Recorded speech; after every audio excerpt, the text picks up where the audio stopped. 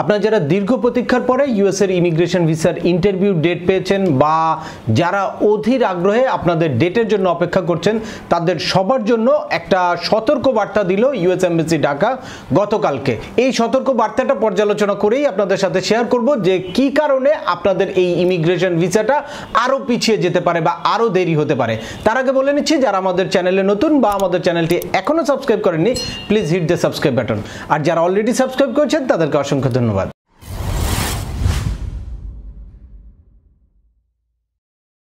আসসালামু আলাইকুম ভিউয়ার্স, আপনাদের সাথে আছি আমি সিএম আমিনুল বাহার। আমাদের এই চ্যানেলে ইউএস এর ইমিগ্রেশন রিলেটেড বেশ কিছু আপডেট এবং প্রসেসিং সংক্রান্ত হিউজ ভিডিও ইনফরমেশন আছে।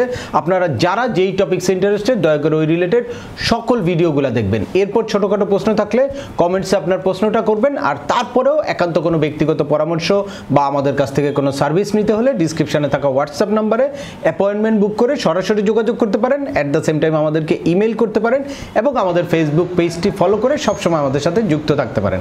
এনিওয়ে চলে আসি আজকের মূল আলোচনা। আজকের মূল আলোচনা হচ্ছে গতকালকে ইউএস এমবেসির ফেসবুক পেজে একটা সতর্ক বার্তা দিয়েছে ইমিগ্রেশন ভিসা প্রত্যাশীদের জন্য। চলুন সরাসরি ওই সতর্ক বার্তাটা আপনাদের সাথে আগে শেয়ার করব, তারপর এটা নিয়ে পর্যালোচনা করব। Your immigrant visa could be delayed for many months if you are not prepared for your visa interview. Make sure to bring all your original civil documents on the day of the interview. Civil documents include but are not limited to valid passport, visa photo, original birth certificate, registered birth certificate, marriage certificate, Bangla Nikanama, police clearance certificate, etc.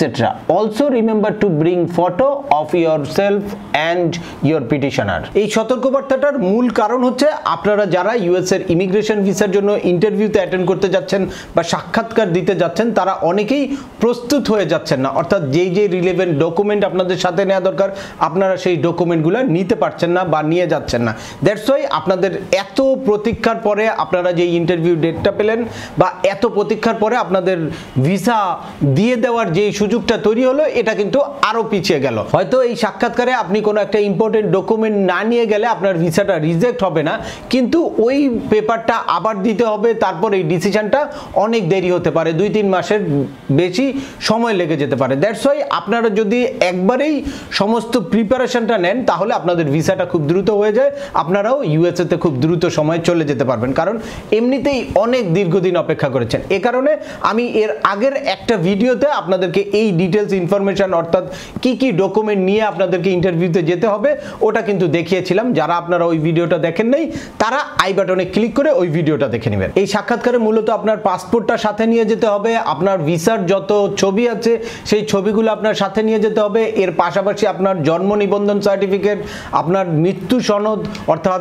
ফ্যামিলির কারো যদি death হয়ে থাকে তাহলে death certificate, at the same time marriage certificate, আর এগুলা যদি কোনোটা বাংলায় থাকে তাহলে বাংলাটাও আপনাকে সাথে নিয়ে যেতে হবে। অ্যাট দ্য সেম টাইম ইংলিশে ট্রান্সলেট করে নোটারাইজ কপিটাও আপনার সাথে রাখতে হবে। অর্থাৎ সিভিল ডকুমেন্ট যা যা এর আগে আপনি আপলোড করেছিলেন যখন DS-260 ফিল আউট করেছেন, আর DS-260 ফিল আউট করার পরে আপনার বিভিন্ন সিভিল ডকুমেন্ট আপলোড করতে হয়। ওই সিভিল ডকুমেন্ট যেগুলার স্ক্যান কপি এর আগে আপনি আপলোড করেছেন ওই সকল অরিজিনাল কপি অবশ্যই আপনাকে কি করতে হবে, ইন্টারভিউর সময় সাথে রাখতে হবে। আর আপনার এই ইন্টারভিউ লেটার এবং DS-260 কনফার্মেশন পেজটা অবশ্যই আপনাকে সাথে রাখতে হবে, এবং সাথে সাথে আপনার নিজের রিসেন্ট ছবি ও আপনার পিটিশনারের রিসেন্ট ছবিও আপনাকে সাথে করে নিয়ে যেতে হবে।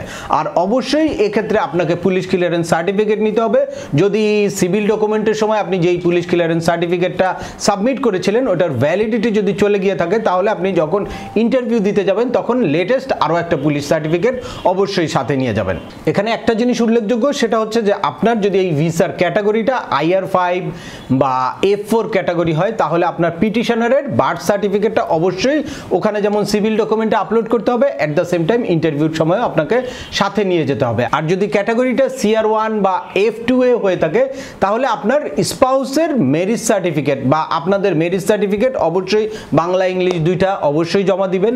আর যদি আপনার স্পাউস আগে ম্যারিড হয়ে থাকে তাহলে তার ডিভোর্স সার্টিফিকেট সেটা দিতে হবে, বা তার স্পাউস সেই প্রিভিয়াস প্রিভিয়াস স্পাউস যদি মারা গিয়ে থাকে তাহলে ডেথ সার্টিফিকেটটা এখানে ইনক্লুড করতে হবে। এরপরেও এই ইমিগ্রেশন ভিসার ইন্টারভিউর সময় কি কি ডকুমেন্ট নেবেন বা সিভিল ডকুমেন্ট কি আপনি কিভাবে আপলোড করবেন এগুলো নিয়ে বিস্তারিত ইনফরমেশন সংক্রান্ত আমার একটা ভিডিও আছে। তো আজকের ভিডিওটি আর দীর্ঘায়িত করছি না, আশা করি এই ভিডিও থেকে আপনারা ইউএস এর ইমিগ্রেশন ভিসার ইন্টারভিউর সময় কি কি ডকুমেন্ট নিতে হবে বা কি ধরনের সতর্কতা আপনাদের অবলম্বন করতে হবে এটা সম্পর্কে ক্লিয়ার একটা ধারণা পেয়ে গেছেন।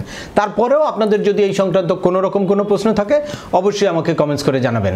আর ভিডিওটি ভালো লাগলে বা তথ্যবহুল মনে হলে লাইক দিয়ে আপনার বন্ধুদের মাঝে শেয়ার করে দিবেন যাদের এই ইনফরমেশনগুলো অত্যন্ত প্রয়োজন।